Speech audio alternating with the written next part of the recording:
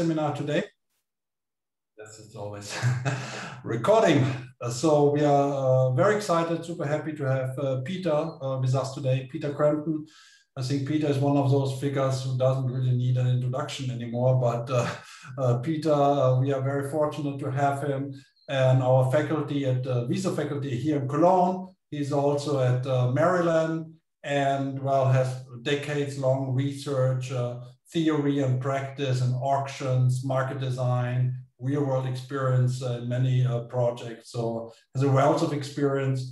Among other, Peter was on the board of ERCAT, right, when this sad disaster happened just a couple of months ago. And so Peter and I have just recently talked, and I thought that's unfortunately a great opportunity to share his experiences with us about this disaster. And this is really about practical market design lessons and which influence, sadly, practical influences they may eventually have on real lives. So I think without further ado, Peter, the floor is yours. So like I said, you don't mind taking questions in between. So the absolute maximum have about 1.5 hours until 6:30. So with that, I think I'll leave it from here for you. So please go ahead. Good, thank you very much. Let's see, I wanted to just set one thing up so I have a pointer. Okay, there we go. Good, so, and let me shift over the pictures. Good, I'm all set up now. Good, excellent. So this is a unusual picture of Texas. It doesn't usually look like this. Winter weather is something Texans don't often see. Many people there, even people of college age, had never seen snow. So it's most unusual, and it resulted in an electricity crisis, which also turned into a water crisis and a gas crisis and a transportation crisis. So that's the first thing to point out, that there's many interconnected systems involved. The lead role is, of course, the weather. That's what drove everything. And then I will argue that failures began actually in the gas market and the gas supply, and that led to problems in electricity, although there were multiple issues with electricity. And then the absence of electricity led to water problems. And of course, all of this is affecting people. And sadly, Texans were harmed enormously by this, both financially from extensive property damage that's estimated at $130 billion, which is a big number. Just to put it in perspective, that comprises the entire annual investment, electricity infrastructure investment in the United States. So it's huge. There were to date 151 deaths associated with the storm, perhaps the majority of which were caused by the failure of electricity during frigid temperatures for extended periods of time. To give you a sense of the magnitude of the storm, this is a very nice picture of the 3 most recent cold snaps in Texas, which happened when the Arctic air from the North Pole is able to come down very far south because of a weak jet stream. And this picture here is the 2021 event. And you can see it is a 25-degree anomaly in temperature across every state of every county of Texas, which is the absolute worst nightmare for an electricity system, because you're having a huge spike in demand caused from heating need in the absolutely everywhere in the state. I should say that Texas relies predominantly on electric heat. So 80% of new homes are electric heat, and a majority are 60% are all told are electric heat. So when it gets incredibly cold, it's a huge problem. And it's actually worse in Texas because a lot of that new construction is heat pumps, which are very efficient normally in the temperate climate. But when it gets very cold, those heat pumps turn into very inefficient resistance heating, because basically the heat pump functionality is insufficient and at extremely low temperatures. And so this resistant strip heating kicks in, which is quite inefficient. When we look, the big storm that I always heard about as a board member for the last 5.5 years was the 2011 storm, where they had bad weather, extreme weather in the wintertime and in the summertime, extreme cold and then extreme hot. And the wintertime, you can see it was, yeah, it was bad, but it was nothing compared to 2021. And even if we go back to a storm that's much more comparable to the 2021 storm in 1989, where they had similarly low temperatures, the extent of the duration of the event was much less. So this is looking over a 7-day average during the cold snap, and it's less extreme in the 7 days, but at its worst moments, 1989 was every bit as bad as 2021. This looks over the last 130 years, all the big cold snaps in Texas. And this actually makes clear that 2011, while it was bad, wasn't nearly as bad as 2021. And in fact, wasn't a good metric if you're thinking of sort of storm of the century. You really have to go back at these other events, which really are very similar, with average low temperatures of around 5.5 degrees. All the temperatures I'm giving are in Fahrenheit because we're talking about Texas.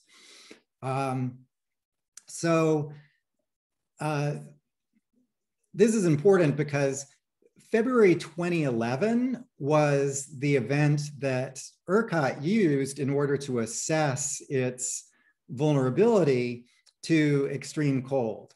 And this, so there's a seasonal assessment that takes place before every peak season, which is the winter, before the winter peak and before the summer peak, to make sure that we've got enough resources. And ERCOT confirmed that we did have enough resources to withstand something like February 2011. That was the extreme winter event. But had they used extreme winter events like 1989, then ERCOT would have said, there's some probability we'll have something like 1989, in which case we will have to shed many gigawatts of load in all likelihood. So this basically points to the issue of these extreme weather events, extreme cold being the worst, it's really a question of how much do you want to pay for extra resiliency? Do you want to just be able to handle storms like 2011, or do you want to handle all these storms? And if you do, you're going to have to make some serious investments. Are you willing to pay for that? Now, in terms of the unfolding of the storm, so things got quite cold many days before there was any load shedding.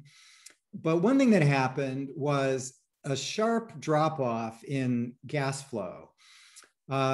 Texas is the center of gas in the United States and has an incredibly robust gas network, pipeline network. The gas generators, which provide the vast majority of the firm energy in a winter event, are directly connected by pipeline to this gas network. And there's a lot of purchase of spot gas because it's difficult for a combined cycle unit to anticipate their demand, and the typical contract is take or pay, where you end up paying whether or not you consume the gas. And so lots of exposure on the spot market to this gas market. But what's interesting is here on Friday, we're experiencing large drops in gas flow because of freezing, and this is days before there's any problems with electricity. Interestingly, after the 2011 event, in which some amount of load was shed, a small amount of load was shed for a very brief period, the ERCOT did a study of all the past events to see the vulnerability, because in 2011, one of the issues was problems with gas. And so they did this study looking at the gas market and what sort of reduction in gas flows to expect based upon the temperature and wind chill. And when they did this, it's very interesting, actually. When they look at temperature, the loss in production, it's nonlinear. It goes up much more strongly at these extreme events. And if we look at this, so this actually is 1989, where the model, where there was a 45% drop in flow, gas flow as a result of those temperatures. And then in 2021, when we have pretty much the same temperatures as in 1989, we have 45% drop in gas flow. So, you know, it seems to me that this was something that not only could have been predicted, but in fact was predicted by ERCOT's own report in 2011. And so, you know, it's quite clear that this kind of events are understood and the impacts are understood, but that too little was done to correct the issue. Here's another look at gas production during the event. And you can see, starting on the 9th, sharp drop, 45% reduction in gas production during the event. And Texas is so big for the nation supply, that resulted in a 21% drop across the nation. Had a huge effect on prices. So here's the gas price in various locations. This is Houston, $352. Nearby, Henry Hub never went higher than $23. So these are the two biggest hubs. And you can see the impact all the way across into California.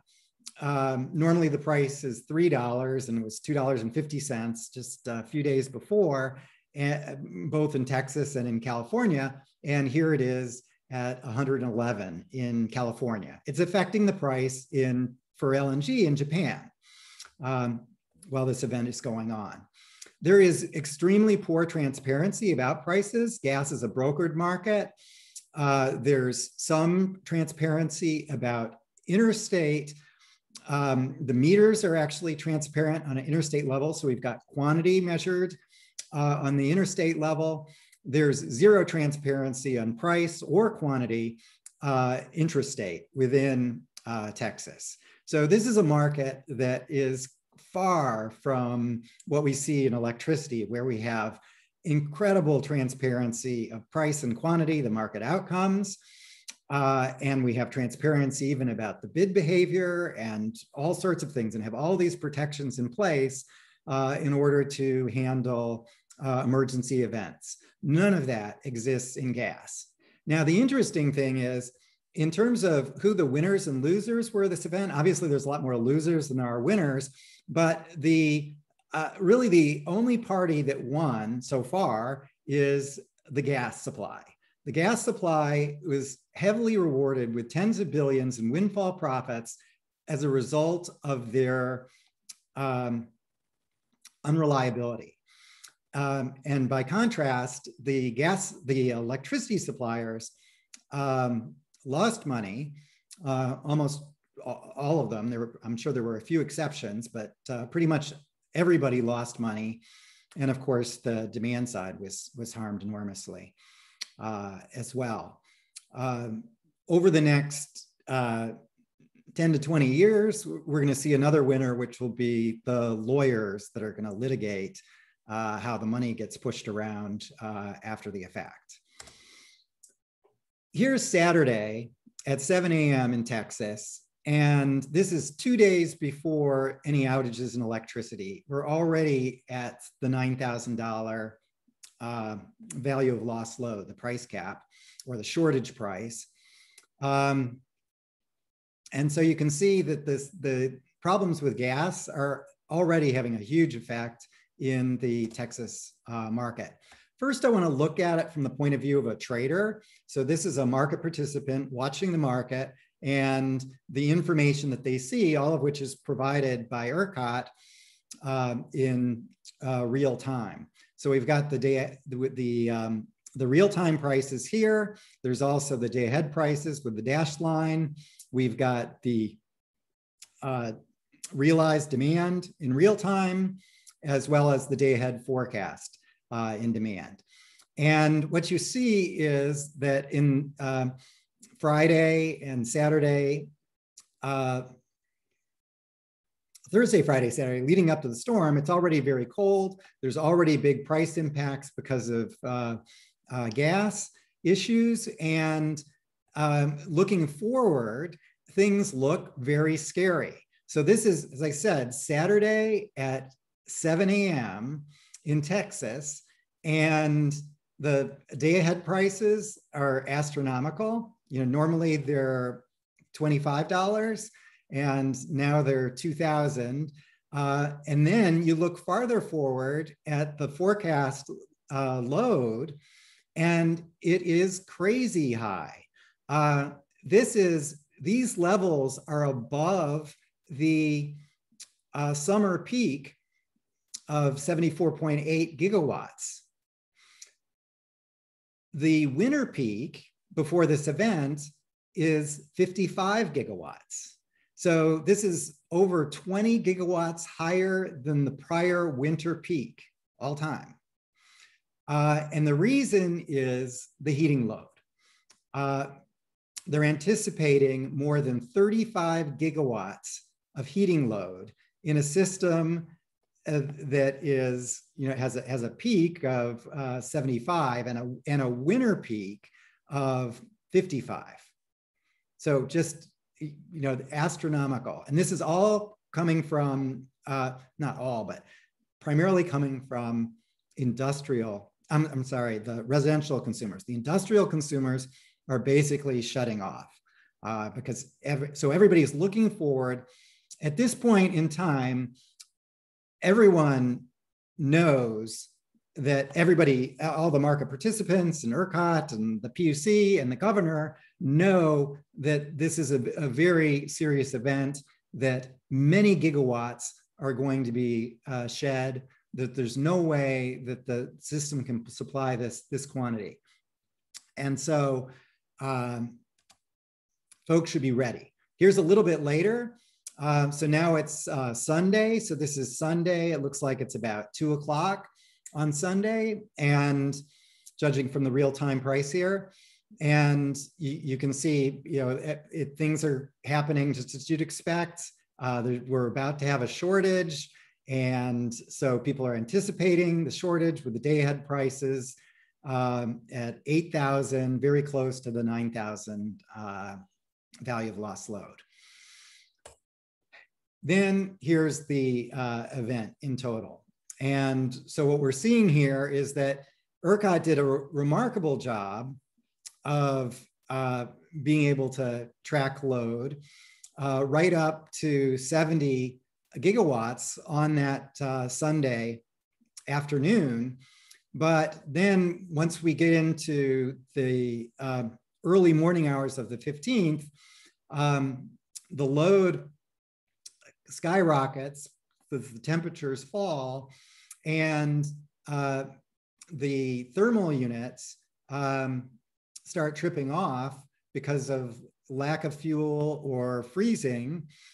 And there's a huge gap And so lots of load is shed, between 10 gigawatts and 20 gigawatts throughout the event. And basically there's no way to recover until things thaw.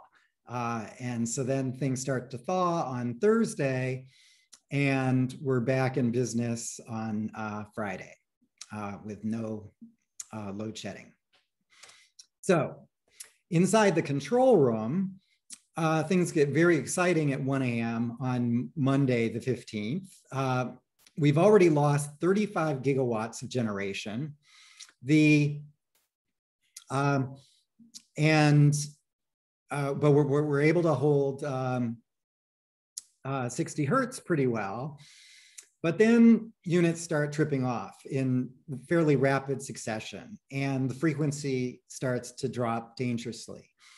At this point, it falls below 59.4, and we're basically in free fall, headed to cascading blackout, when the system operators ordered 3 gigawatts of load shed more. They'd already requested 2 gigawatts 2 moments earlier. That was enough to end the free fall in frequency, which is very important, because if it fell below 59.3, then a whole bunch of other units would have automatically triggered off. Here, these 3 gigawatts wasn't enough because we've now can sustain the frequency, but if the frequency stayed below 59.4 for another minute or two, a whole bunch of units would have cascaded off because of the automatic triggers. And so an additional 3.5 gigawatts was shed, and that turned things around. The frequency came up, and after this final major load shed during this period, we're back up to 60 hertz. So the system was saved, and that is incredibly important. And then throughout this, there's lots of more failures, and then units trying to come back on, and throughout the week. So throughout all these days, the system operators are working very hard trying to maintain the frequency of the system in an extremely difficult environment. It was very important to save the system. So like I said, yes, 10 to 20 gigawatts of load was shed, and that is terrible. And that led to 4.5 million Texans out of the 26 million to be without power for multiple days. But if they let this frequency fall much more and didn't engage in this load shedding, then the whole system would have come down. And that would have been a huge problem, because Texas does not have Hoover Dam. It does not have Niagara Falls. It does not have strong interconnections with PJM or some other system that can provide the inertia and control necessary to have an effective black start. So black start would have been a very slow, challenging process that would have taken at least a few weeks, and more likely a month or more. Nobody really knows. We practice black start every year, but we don't actually do a field test black start where we shut Texas off and then try to bring it back. It's all simulated. So this is a pretty clear picture of the failure of the thermal generation. It's interesting. So all this failure is happening, and mostly natural gas, because that's what we're mostly relying on, but coal is failing as well, because coal basically, it's liquefied, and then and basically that liquefied coal before it's burned froze. And so a lot of coal shut down. There isn't actually that much coal anymore in Texas, and it's all vanishing, but the little there is didn't perform very well. And then one of the sad things is one of the nuclear units failed because of freezing, and that just shouldn't happen. There's no way a nuclear should be freezing, but it did. So that's a problem that can be resolved. Interestingly, during this, shortly after the controlled outages started, the governor got on Fox News and blamed the Green New Deal and pointed at, which we don't have in the United States, and pointed fingers at renewables, this unreliable wind and solar that was causing the problem, when in fact, it wasn't the problem. The wind and solar both overperformed relative to winter storm expectations, whereas the thermal units did not. This picture shows that in another way. So here, the size of the circles, this is outages by county. The size of the circles indicate the quantity of the outage, and the color of the circle indicates performance relative to winter storm expectations. And what you have here is this all the gray and green stuff is the wind resources in the West. And what you see, so this is before any outages began, and then Monday, we're starting to have outages. Why are we having outages? Because of the failure of the conventional resources that are on the east where the people live. And notice that their outages continue through the three large days of impact. And then in the fourth day, we're able to eliminate those controlled outages as the conventional resources started to come back on. And here's the end of the storm.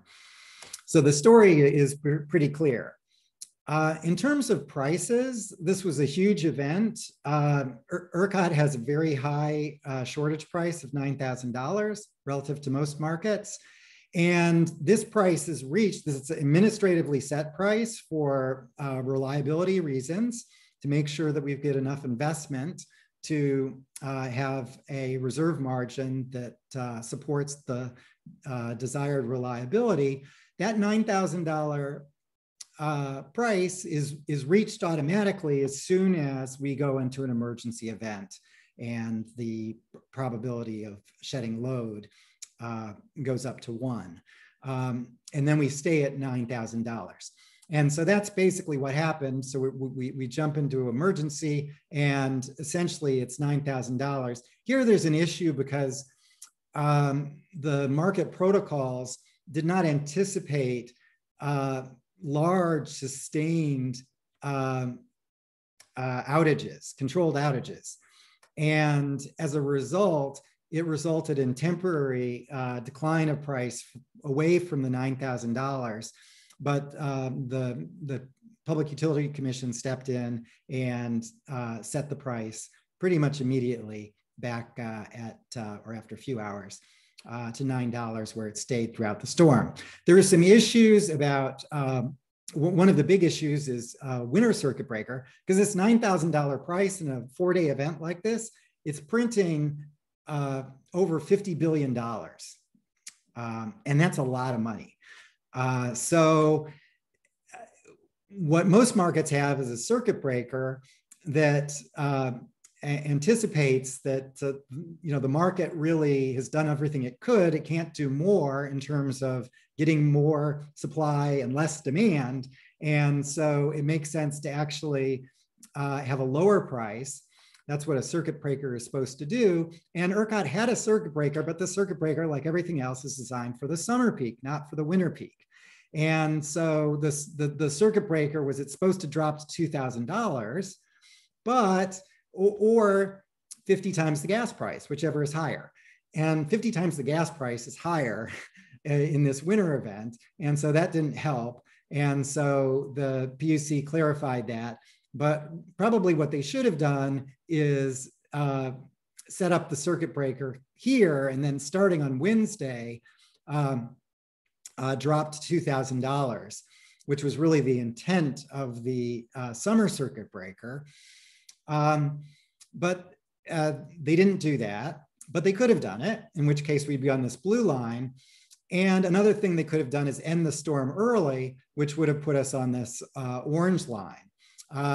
During outages ended here, and so that would have been a natural time to end the $9,000 prices. there was concerns about the reliability of the reserves when they brought them back on. There was enormous ramping that would be required because the demand would come on at a frightening pace. And so they made the decision to continue an emergency until this point on Friday. And that was a judgment call. I don't know if it was the right call, but that was the call that was made. So there's been lots of calls now for those guys that were had obligations to provide electricity, but were short on gas, and so lost a lot of money, to reprice and drop to this orange curve ex post, end the emergency early, or to imagine we had a winter circuit breaker that looked like this. And so I look at the implications of doing that, and it's shown here. And it basically depends upon your position, whether you like this or which alternative you like. This is the status quo. This is ending the emergency early. This is imagining a winter circuit breaker. And basically, if you've sold a lot of energy forward, as most guys did, so most guys are around here, so they're all losing money. Typical forward sale would be around 90% of your capability. And you can see, it actually starts not to matter too much when you're way out here, which most everybody are. So really these things, they actually don't help much. But what they do is they reward the unreliable units and punish the reliable units. The reliable units that somehow were able to get gas or didn't experience as much freezing or were able to bring their unit back on sooner, those guys are punished by this repricing, and the other guys are benefit. Now, of course, you've got very strong views if you didn't have sold a lot forward, but this is actually a much less interesting part of the curve. This shows an aggregate in Texas, sort of winners and losers. And as you can see, wind is overperforming and is, as a result, doing quite well relative to expectations. And it's the gas units that are harmed the most from this particular event. So you can look at it by company and see how they all did. And so this is the game that's being played out over the next 10 to 20 years, where all these guys are going to fight it out in the courts, probably with the gas guys too, to figure out what should be done in terms of who should get paid what. And this is just looking at it over time. And I'm going to just jump through this again by company and by sector and so on, or by generation type.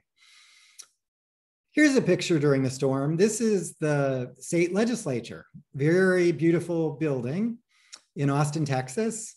And you can see it's lit up quite nicely. It is every night.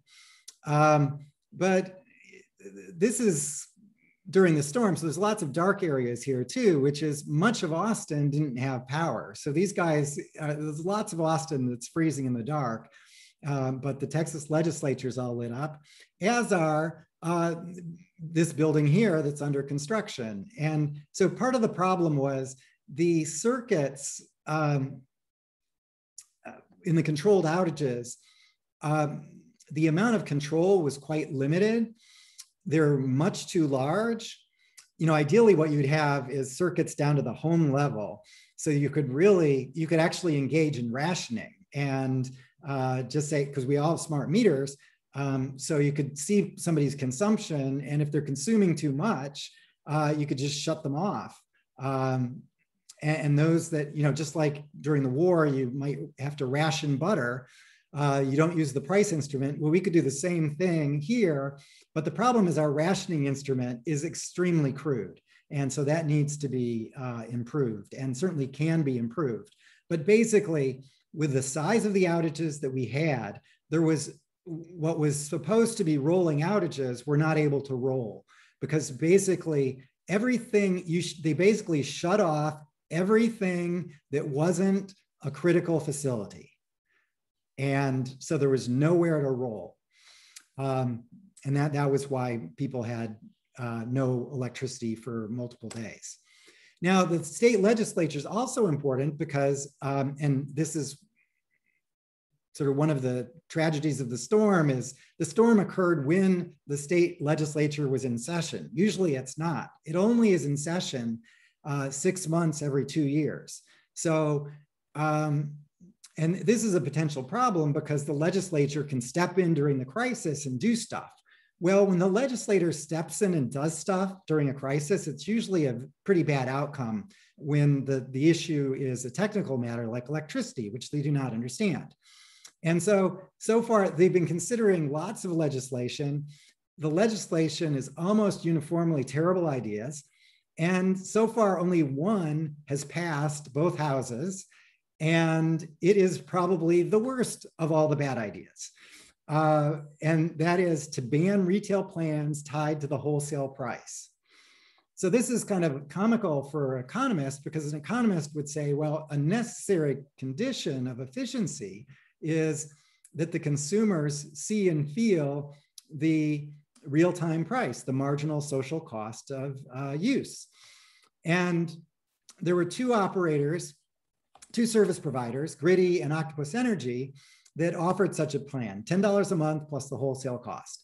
And they actually instructed all of their customers to get off of their plan on Friday, several days before the outages began. They knew there was going to be trouble. They reached out to their customers via text, email, and phone to either switch. In the case of Octopus Energy, they had a flat rate plan, and they encouraged them all to switch to the flat rate plan. In the case of Griddy, they didn't have that in place, and they just told them to switch to another service provider before the storm. About half the customers did, and half of them didn't. And of those that didn't, and this is actually a very small number of customers now, we're down to about 20,000 customers out of the 26 million people in Texas. And these 20,000, the Octopus Energy after the storm, Octopus Energy said, okay, you don't have to pay your bill. Well, just 10% of your bill, that's all. And Griddy couldn't do that because they had more customers and they don't have a deep pocket. And so they basically just went bankrupt. And but point is, people aren't paying these bills. This is unfortunate that these products, both Griddy and Octopus Energy, I talked to them in October of last year, encouraging them to introduce a new version of their product, which included hedging. So bought forward for consumers their expected consumption on a monthly basis. And they were getting ready to implement a plan with hedging, but they weren't able to do it in time for this storm. So they, literally weeks away. But this is very unfortunate because this law is going to basically harm price responsive demand in Texas, which is a big part of resolving the problem. There's basically two sides to this issue. One is the supply side, which was primarily a problem with gas. The other is the demand side, which is a problem with all this heating. And what you need is, if you had price responsive demand, the consumers would say, look, the price is $9 a kilowatt hour. I'm going to lower the thermostat to 55, put on some sweaters, and it's going to be unpleasant, but it makes financial sense. Then I'm going to get a check for $1,000 at the end of the month for all this electricity that I bought forward but didn't consume. Sorry to interrupt, but they have all that smart meters in place, which we hardly have in Germany, very low percentage.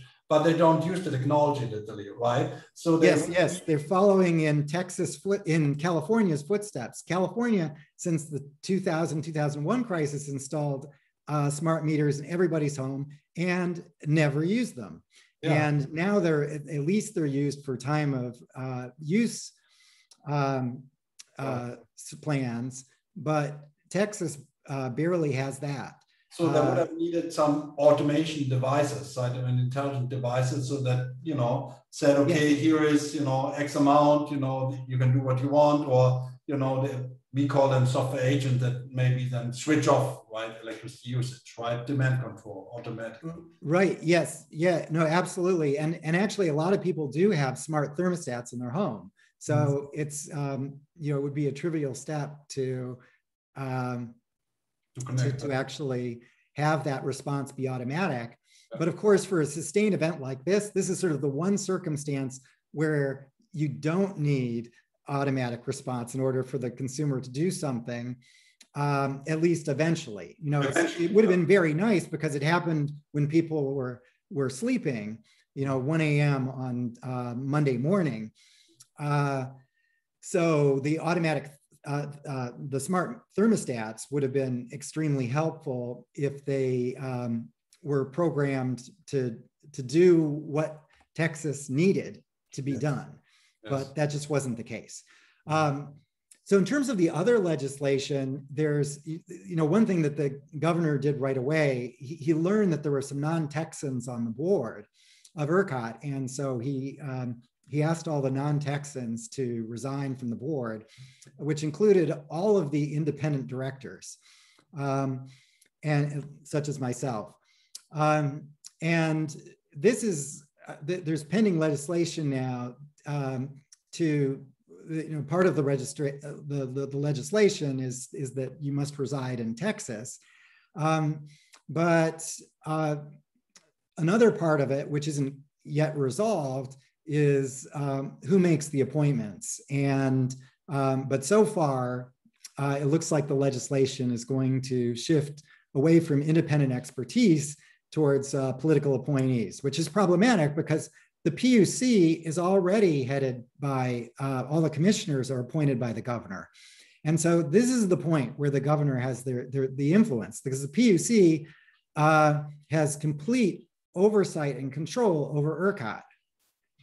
So there's already plenty of governor capability to get his views in. And what is needed is independent expertise. Electricity is complicated and the money involved is large. And for both of those reasons, independent expertise is incredibly useful. The other things, such as assigning reserve costs to renewable generators. This one is pretty funny, but it's just a way to penalize renewables and thereby indirectly reward fossil fuels.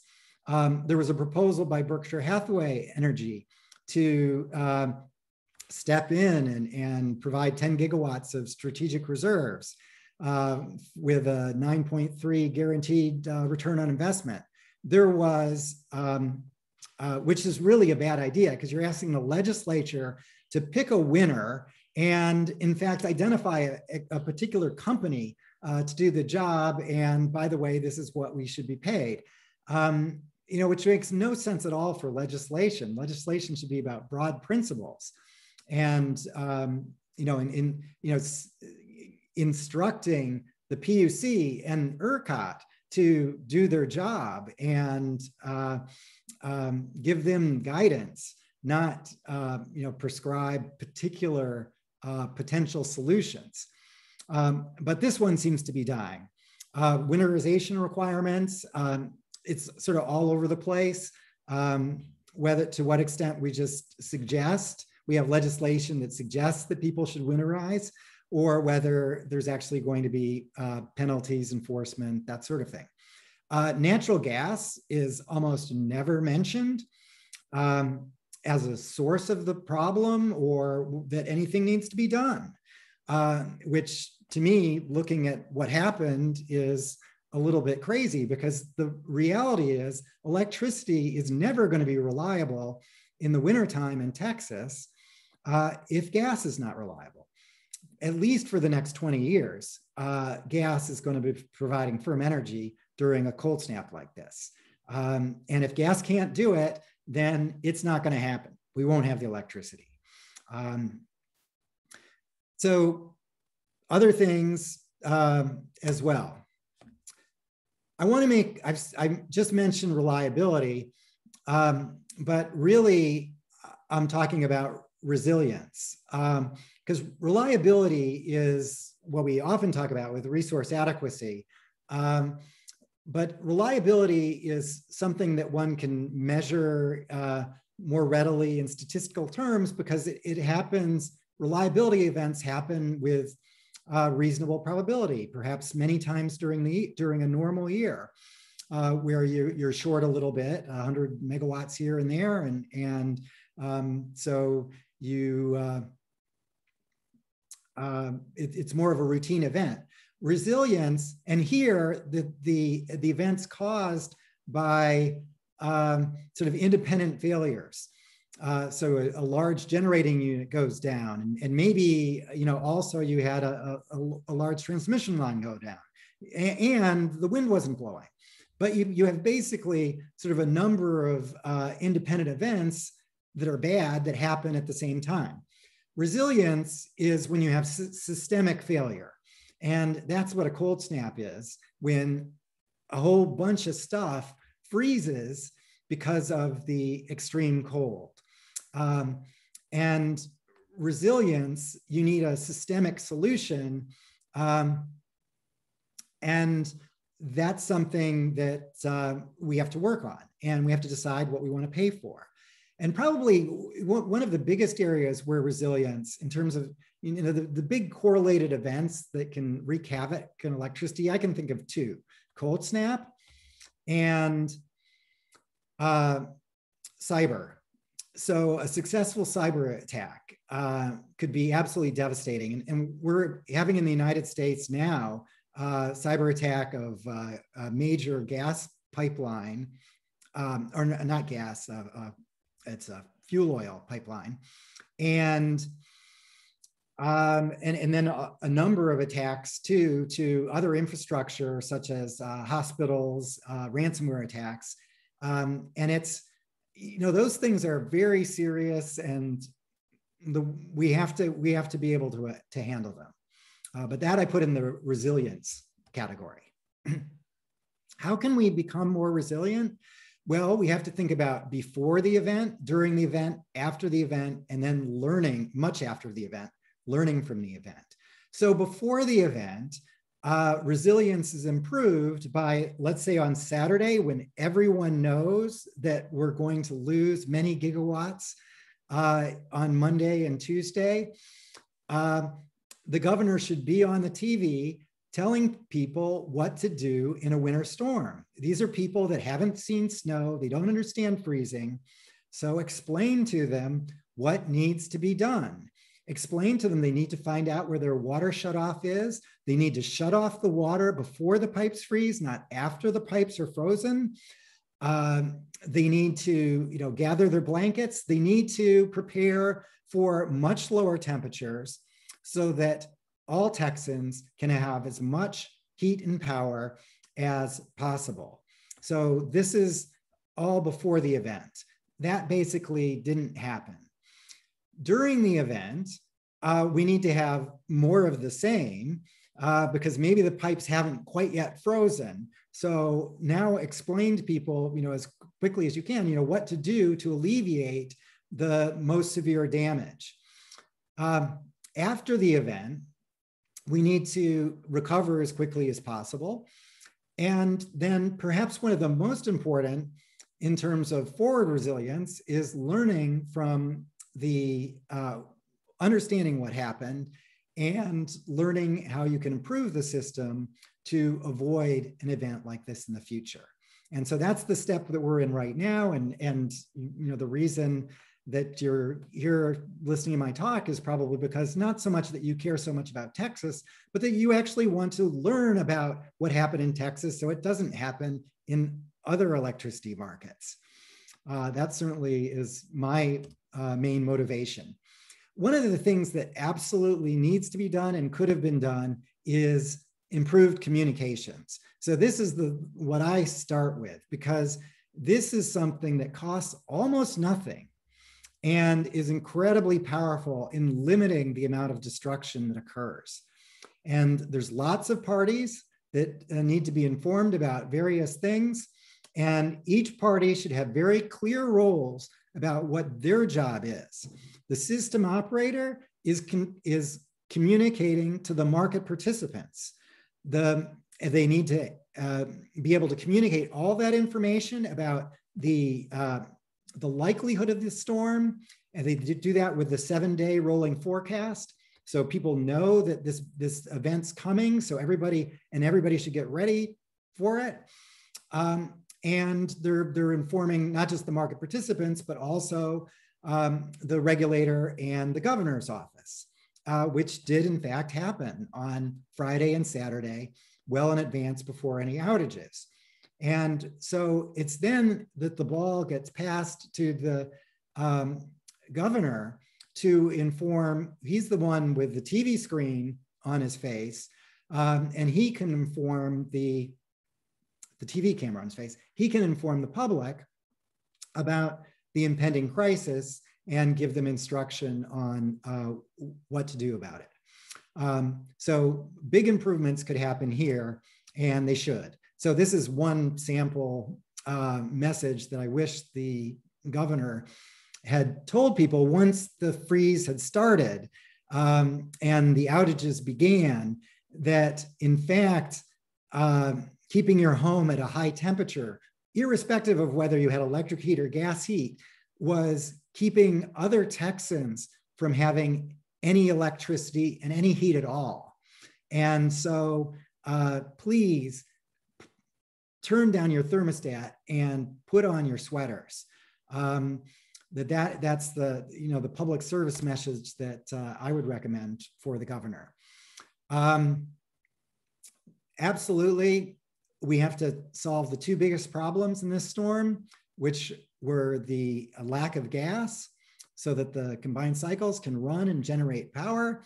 And then on the demand side, Texas has very low energy efficiency. And this is, which makes sense most of the time, but it actually is very expensive when you have a cold snap and also in the summer peak. And so improving energy efficiency is a low-hanging fruit that is going to be very desirable for Texans. And this is an area where the government can step in and support such investments through grants targeted at lower income people that are apt not to take actions. Quick comment. Wealthy homeowners can take action on their own, such as solar plus battery. So put the solar panels on the roof and batteries in your garage, and then you're taking care of yourself. A quick comment. My brother lived in Texas in the 1989 storm, and at least in his area, large numbers of homes lost water because the pipes were not buried deep enough. Apparently, yes. They have no standards about that.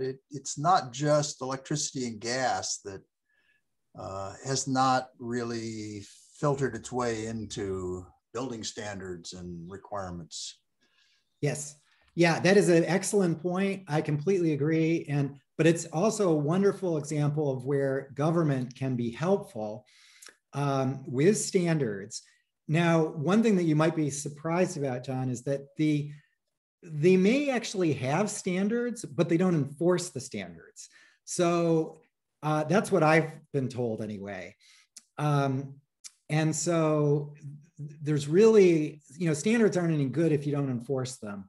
And the government needs to step in and have standards and enforce the standards in terms of the building constructions, because it actually, when you're digging the burying the pipe, yes, it's a little bit more expensive to bury it a little bit deeper, but it's not that much more expensive. And if you don't have to bury it that far because the ground stays pretty warm even in a 7-day event. But yeah, 3 inches underground is not going to do it. You definitely want to be 18 inches or perhaps more than that, and then you will be getting a lot of warmth that's coming from the ground. So that sort of thing is very important and often very low cost. So that's why it's at the top of the list. So in terms of ERCOT, there's lots of things that can be done. ERCOT governance is actually, I think, excellent. It's very good. There's always concerns in an industry that's changing rapidly, whether the regulations and the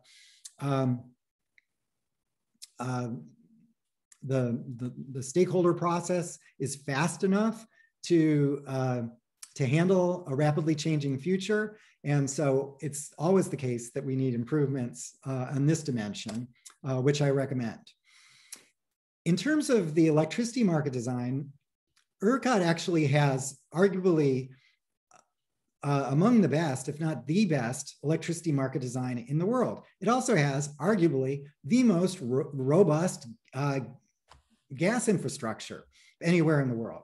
So it's kind of odd that we have this terrible electricity crisis involving both gas and extended lack of electricity in this environment, and yet we do.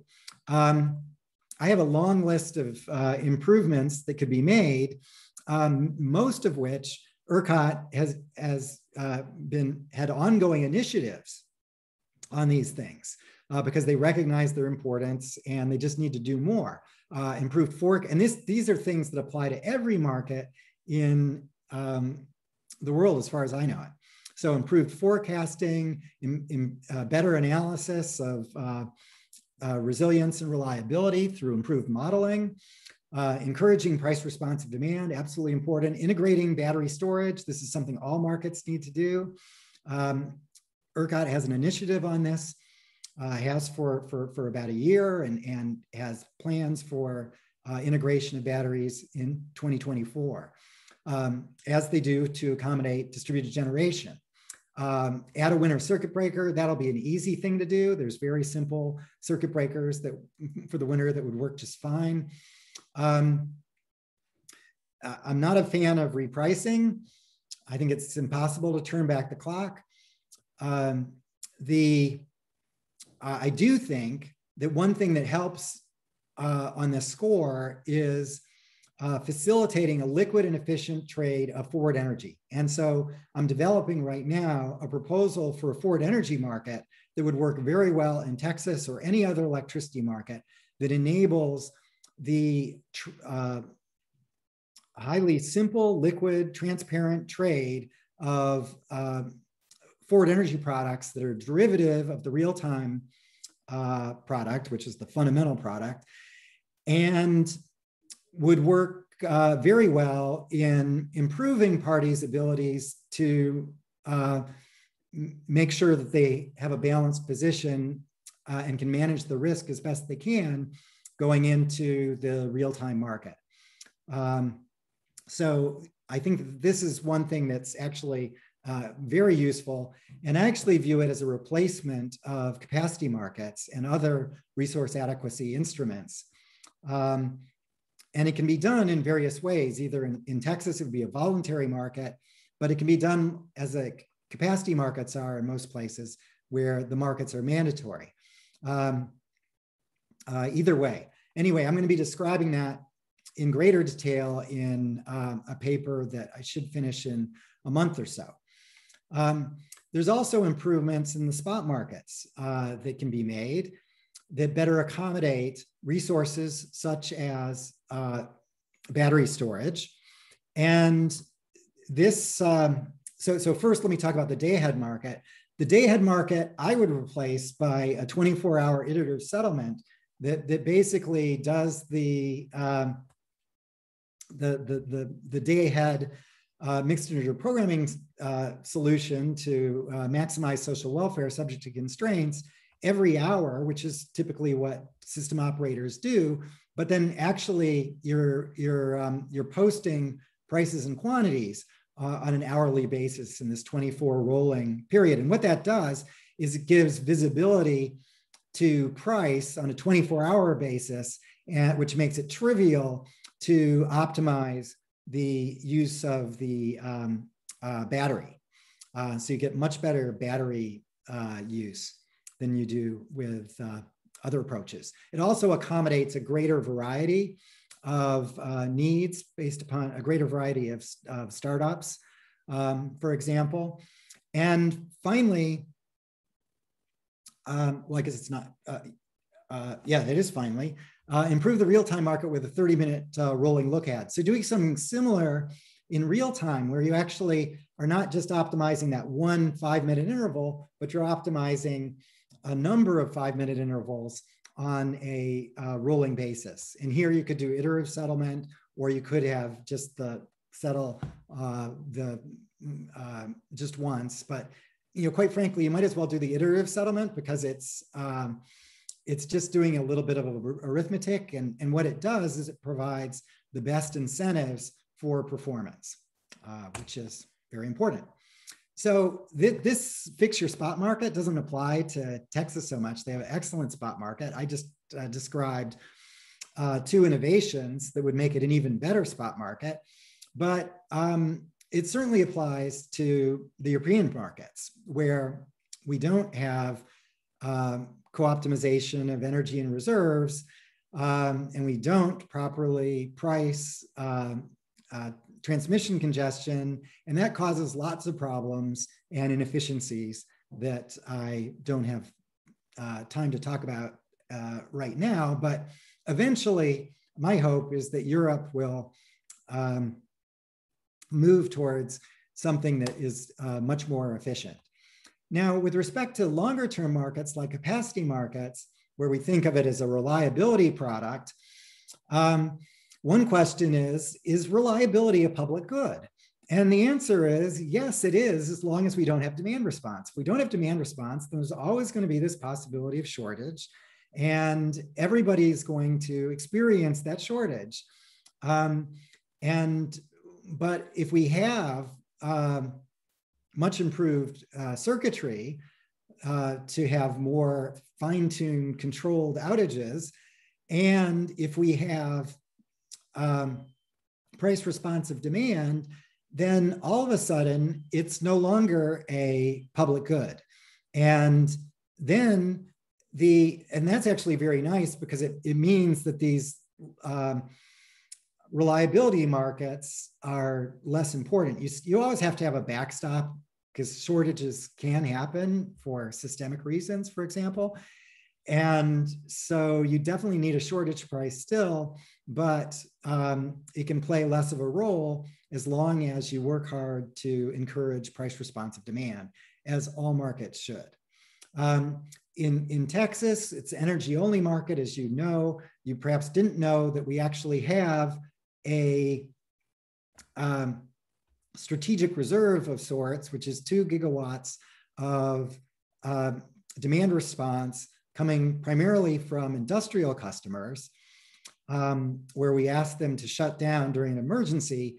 This was actually a little bit of a problem because some of the gas supply guys in the gas supply chain sold this service to ERCOT. And so ERCOT's obligated to shut them off during the emergency event, which prevents them from producing gas or delivering gas, which would have been able to then produce power. So, this is really something that it should never have been allowed, but I just think it just went under the radar that people are so summer focused, they didn't notice But certainly the guys that are selling this product, it's extremely questionable behavior, because they know where they sit on the gas supply chain, and they should know. The other thing folks on the gas supply fail to do is that there's a 2-page form. It takes about 5 minutes to fill out to register yourself as a critical facility. You just need to say who you are, why you're critical, and send it to ERCOT and the distribution company, and then you get registered, and then you're not shut off during the crisis. But many of people in the gas supply did not fill out that form, and therefore were shut off. So I actually, I can just say a couple words more about capacity markets. So capacity markets all about buy enough in advance. And I've written a lot about capacity markets, much of it with Axel Ockenfels. And to me, my view on capacity market has evolved. I think that their day is dimming. To me, a capacity market is a bit like putting training wheels on a bike. And that, in fact, it's not the best way to learn how to ride a bike, because the big challenge of riding a bike is balance. And the training wheels take away the need for balance. And so it's not a good way to learn how to balance. And same thing with electricity market. The electricity market's all about balance. And you really, that's its core mission, is making sure you have that real-time balance. The capacity market can take away from the need to improve a spot market, because it guarantees investment. And so that you're going to have enough resources there. And so even if you have a really bad spot market that isn't providing the revenues that are necessary, you still get the stuff built because of your gas market, because of your capacity market. So my point is, maybe it might be better not to have something that looks like this tricked out kid's bike with training wheels and other doodad. This one's clearly gone through the stakeholder process, and instead have a much leaner machine like this nice balance bike. And when I look at my own bike investments, so I just got a bike, and this is my new bike, which is a triathlon bike. And it is 100% designed. Every component element is precisely designed to achieve a particular mission, which is to get as much power out of me and to go as fast as possible on a fairly flat triathlon course over about 40 kilometers to 100 miles, depending upon the event. So as you can see, this one looks much more like the balance bike in terms of its simple elegance. These are some of the details of the forward energy market. I don't have time to go through them, but I said a paper will be available. But what's really nice about this, the way to think about it, there are lots of products, at least 2,300, but believe it or not, it's very easy to trade 2,300 products simultaneously in a fully efficient way with modern technology. Just have the, so essentially take a typical use case, a service provider that is looking at their load shape for various types of day and hours of day. And essentially what they want to do is buy something that reflects their load shape. And as they get close to real time and they get more certainty about what their load shape is, they want to buy, ever closer to their actual load shape. So over time, they just want to make these adjustments to their purchase. And so it all involves about moving from this portfolio to this portfolio. And both of them are convex combinations of these 2,300 products. And so we have, in this paper, I will propose a technology that my colleagues and I have developed for financial markets, which enable us to easily transact efficiently those many thousands of products with just two price quantity pairs. So it's very nice technology, and that paper actually will be available too, also in about a few weeks. There's abstracts of both on my website right now. This is the flow trading methodology, and it involves periodic clearing like every hour. The sophisticated expression of preferences is just expressing demands for linear combinations of products that are piecewise linear. And then we simply optimize gains from trade. It's a quadratic optimization. I can solve it in my laptop for many thousands of products in less than a second. So it's incredibly easy. As I said, we propose it for financial markets. This is just one simple example. But what makes this a flow, what I call flow trading, is essentially the demand curve is expressing your impatience with which the speed with which you move from this point to this point. And that's relevant because that's the way you want to express your preference, because if you're really impatient, you're going to have a larger price impact, and that's going to increase your trading costs. And so essentially, this is the right way to represent preferences in these trading environments as flows rather than as stocks. And anyway, I think it's going to catch on. And electricity is one area where it's incredibly powerful and incredibly useful. So I look forward to, I can talk in greater detail about that on another occasion. Climate policy is incredibly important. It's something that the world has messed up virtually in every country. It's basically chaos. It's starting to get a little bit better, but really electricity is such a low-hanging fruit. We need to quickly move to carbon pricing in the electricity sector. It's low-hanging fruit. Every country should do it, but at least Europe, the United States, and China should do it, and then insist that the rest of the world do it as well. And of course, it should be done across sectors, but so much in market design is about doing something right in one place at one time, and then pointing to it so that the rest of the world can see how well it works and adopt it. And this would be a very good example. When we look at climate policy, or what's happening in the United States with respect to investments in electricity, things actually look pretty good. This is what's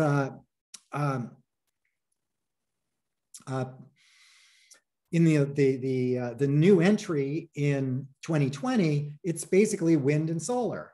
And when we look at exits, it looks pretty good too. It's almost all coal and some old natural gas. But the problem is, when we look at the existing incumbent infrastructure, it still is dominated by natural gas and coal. And that at the pace we're moving today, it's too slow. 4% is too slow. Very bad things are going to happen if we continue at such a slow pace. So we need to make this happen faster. And that's what the carbon price does. We basically know what's going to happen. We're going to get lots of wind and solar and batteries to support it. But we just need to make this happen faster. And that's where modeling the energy transition comes into play. And I've been working on this in a large project focusing on PJM, but it's applicable everywhere in the world to model the energy transition. And I don't have time to talk about any details. It is a very powerful model that's actually, it's a many-decade model that models PJM at the unit level on a 5-minute basis in all their markets, the real-time, day-ahead, capacity market over multiple decades. And it's a really powerful tool that is enabled by what we can do, what computers and algorithms can do today. But it actually is forward-looking with annual investments for entry and exit that are forward-looking with correct expectations. So it's an approximate equilibrium model of entry and exit. in this model, we fully model storage as electricity markets should do worldwide. The storage resources can express their characteristics and then be optimally scheduled and dispatched by the system operator. It also fully models price responsive demand, which is going to be a huge thing as soon as folks buy electric vehicles. If you buy an electric vehicle, you love price responsive demand. It is a way to get value from the monster battery that sits here in your vehicle. This is the equivalent of 7 power walls in this Model S. And so it's just a huge quantity of storage that everyone with an electric vehicle will have. And then, of course, there's this other innovation. I already have the electric vehicle, that Model S in the garage, but actually this next month or two, that garage is also going to have these solar panels and additional 4 more batteries, so I'll have distributed generation, and that's the future. That's what we need to build into our electricity markets. The final thing that I want to mention is interconnection. Texas is unusual. We essentially sit as an island with very weak interconnections between Mexico, the Western interconnection, and the Eastern interconnection in the United States. And one thing that would be desirable is to strengthen these connections with very large DC coupling, which is certainly possible. It's just going to take a while. But it would actually be beneficial for Texas because Texas right now sits as the energy capital of the United States. Soon it's going to be the legacy energy capital of the United States.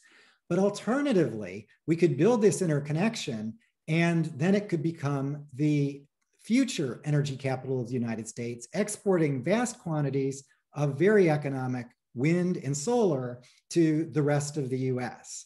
So that's my vision for Texas. And hopefully that vision will be shared by others. But one thing is for certain, it's not going to happen in 9.5 seconds. That is something that is going to take at least 10 years and probably 20 years.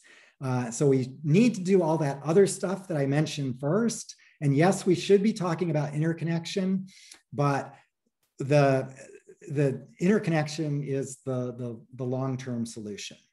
So with that, I still have time for questions. Well, thank you so much, Peter. This was just a fantastic talk. Sharing your insights, really fantastic, coming directly from the source. So thanks again. I think we have about 10 minutes left. Let's open it up for questions. I think there should be a lot of questions or at least thoughts, comments, and anybody.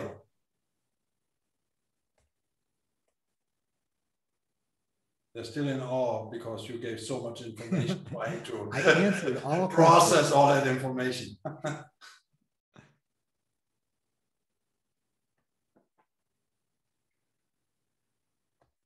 John, you want to ask a question? Then you need to unmute yourself. Oh, yeah, you're on mute, John. It's been very interesting for me living in the US and having heard about it in real time. There's a lot of interesting detail that particularly on the structure of those markets that I really had not understood. Very nice. Thank you. So one thing, John, I noticed you have it looks like you've got a wood burning stove. Yes. Yeah. So that's a very good example of resilient heating. And so I don't know how many Texans are going to put in a wood burning stove, but if one had a limited amount of money and you wanted winter resiliency, that's what I would recommend. If you've got a lot of money, then go with the solar panels and the battery. Well, we also have the solar panels. Yeah. Okay. Are you living in Texas? No, I'm living in Wisconsin. Okay. Where we have to we're required to bury our water pipes at least 2 meters down. 2 meters. Yeah. Yeah. Well, Texas is a different situation. So I go to board meetings. I used to go to board meetings every 2 months. And so I'd be staying there a couple nights every 2 months. And one of the things in Texas is sort of around the year, I never had to use the hot water when I took a shower. I just put it on cold 100%. Brogan, do you have a question? Yes, I do. Hi. Yeah, I actually just wanted to maybe make a quick comment as an expat. I'm from California, and I've been living in Germany now for 10 years. And where I'm from in California, it's very common to have blackouts. We lost electricity all the time. And I just think it's very interesting also how you talk about distributed generation. You're saying you want to have 4 batteries, solar panels, this whole kind of concept that someone is energy independent. That's like I think a very American mentality. And in Germany, especially, I mean, in Europe in general, the whole concept of having 4 batteries and all this backup power, and people think you're crazy. I mean, in terms of like, why should someone be energy independent when they're, a part of this whole energy system? So it's interesting to also hear that perspective, because you really don't hear that here. I mean, you really don't. This whole concept of I'm going to make myself energy independent, that's very kind of like a kind of out there idea that I think it's just starting to come here slowly. Yes, and Texas is an outlier on the independence front, but all Americans are more independent in this regard. And one of the reasons actually is incentives.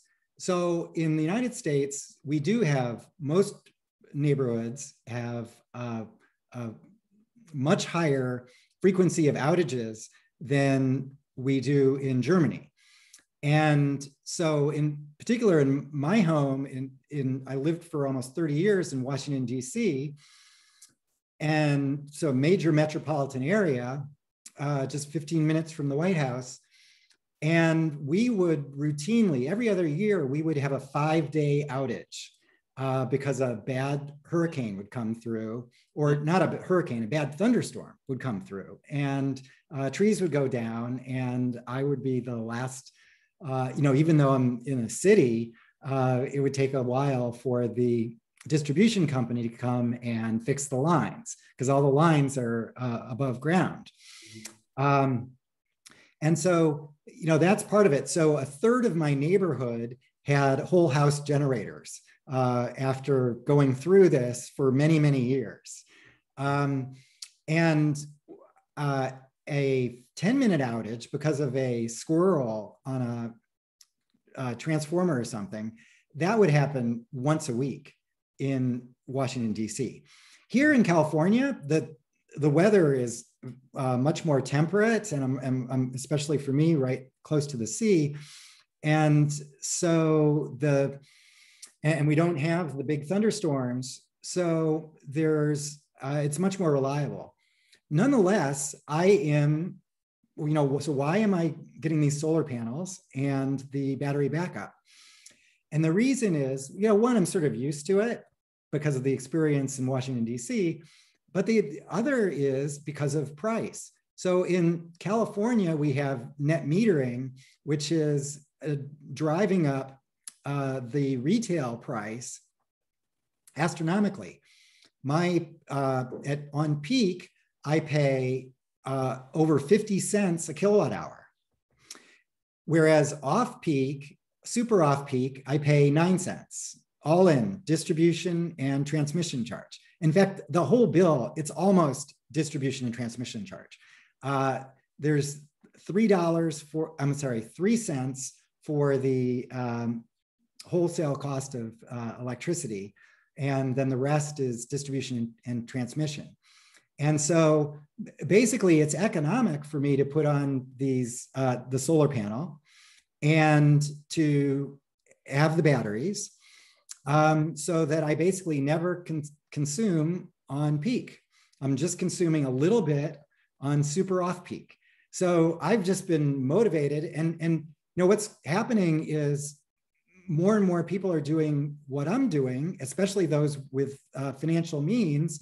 And so it's shifting, this net metering shifts more and more of the fixed cost, which is charged for distribution and transmission, which is charged on a per kilowatt basis, onto a smaller and smaller group of people. And who are those people? Those are all the poor people in California. So it's basically, they've got this promotion for solar panels that's benefiting the rich and hurting the poor. And it really isn't doing much for the climate either, because the guys that are deciding whether to get an electric vehicle are thinking, well, really, should I, when I'm paying, between 50 and 9 cents a kilowatt hour for electricity, which is super high compared to what's paid in Texas.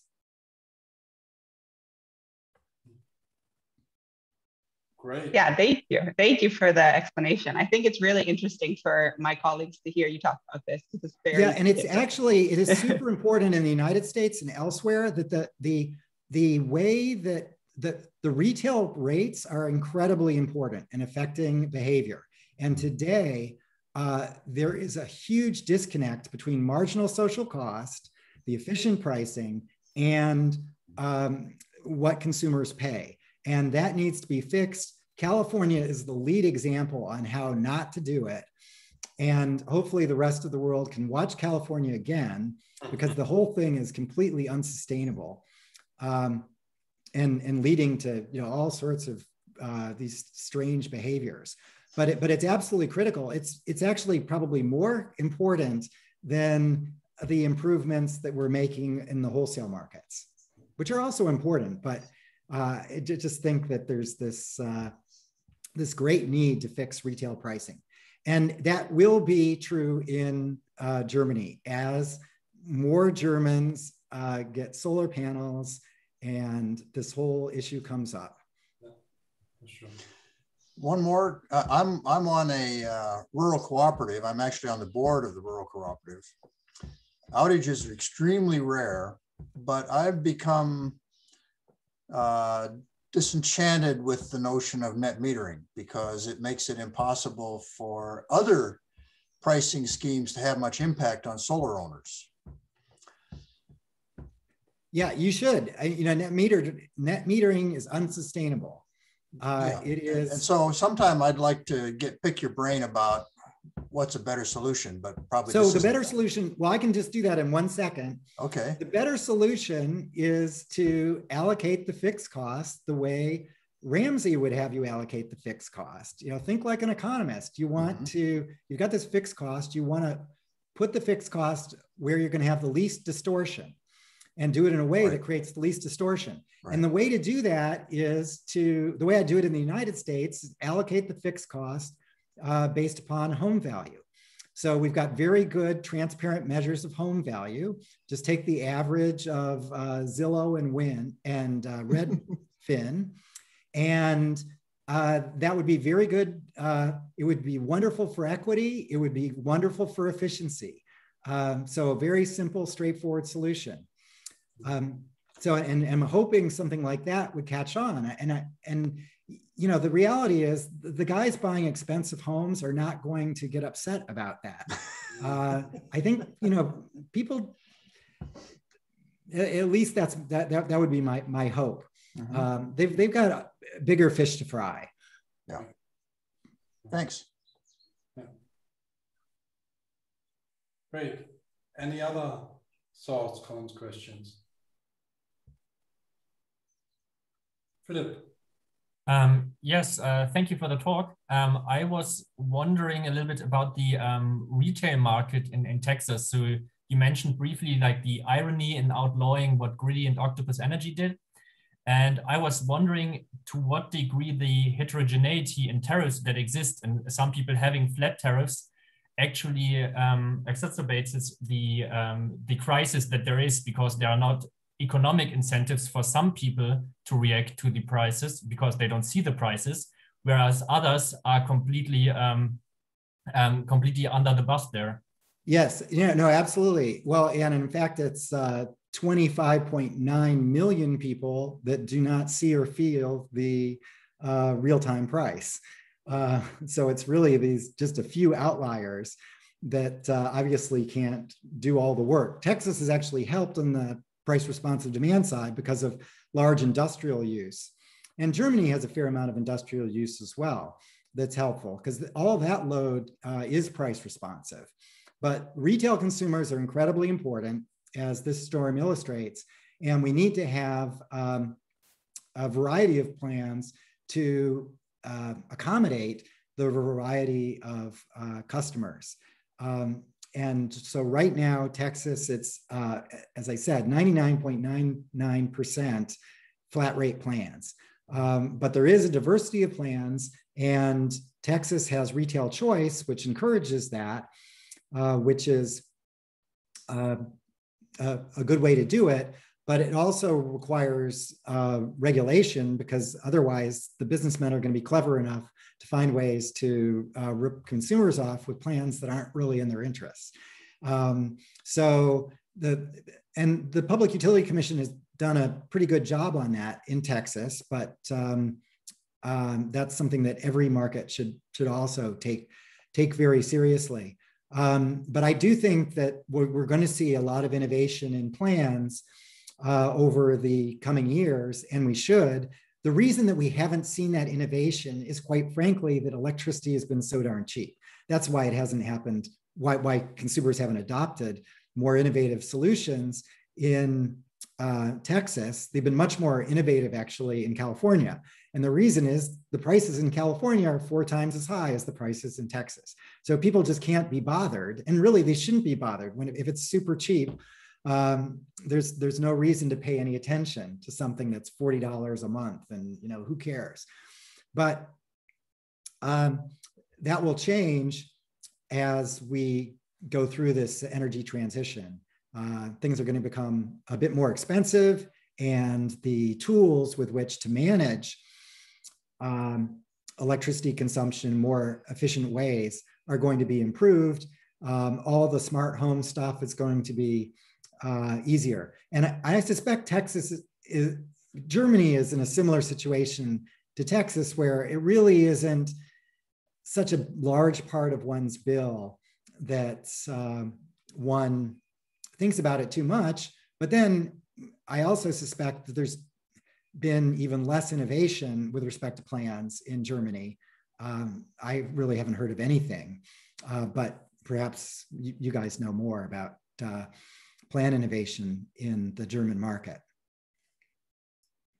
Maybe. But it is the future. Yeah, for sure. That's what we are researching a lot on, different retail tariffs, and also including the storage and automated devices acting on behalf of the people, for sure. Mark, maybe one more question and then maybe close. Yeah, thanks a lot. I was wondering, what do you think would have been the efficient way to alternative to dealing with the situation if one had been more prepared? So how much of the load shedding was actually efficient given the situation? I mean, I obviously I understand if the gas grid would have been 100% reliable, then you wouldn't have had the load shedding. Right. But obviously, in order to have the gas grid been 100% reliable in such a critical weather situation, would have required some form of investment into the gas infrastructure.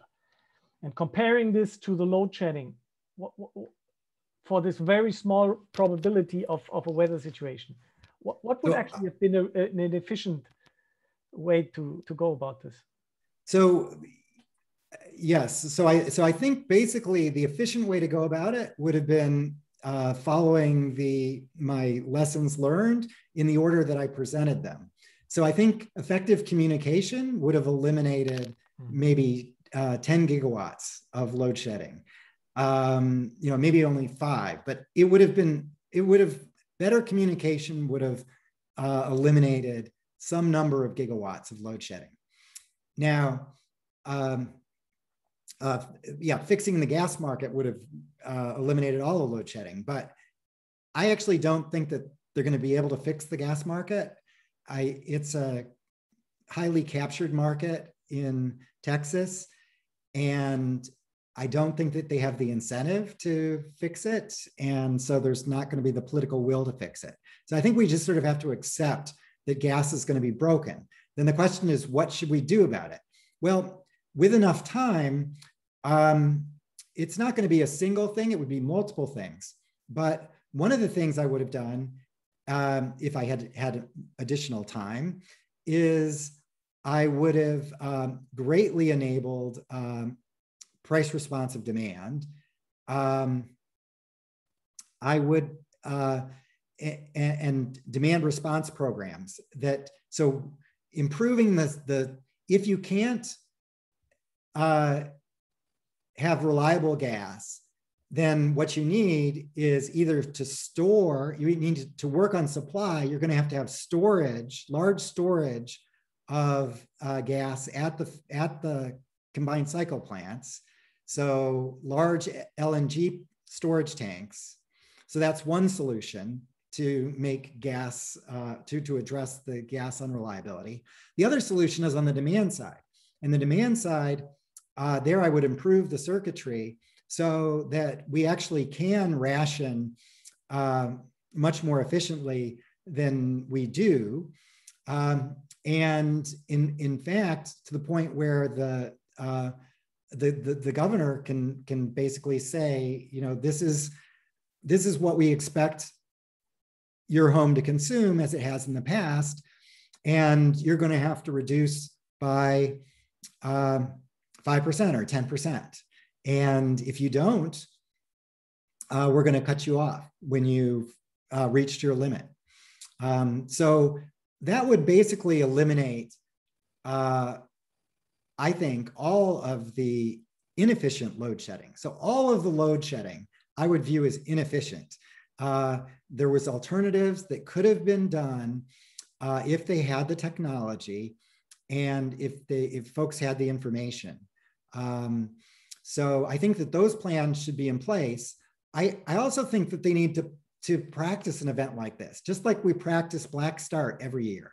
I think it would have been very helpful if the PUC and the governor's office did a little practice with ERCOT and the distribution companies to practice an event, who's going to do what with regard to communication, how they're going to respond to events as they develop. You know, to me, this was predictable. Not only was it predictable, it was predicted. And so we just, you know, should have been, so I don't accept any of the load shedding as efficient. That, you know, the right cost benefit analysis was done and it was just too costly to address. I don't accept that. Well, that's maybe a good, in a way, ending, that we don't accept what's happening and that we look to the future and how to improve it. And Peter, we're already in contact about the demand side, so I'm looking forward to continuing that.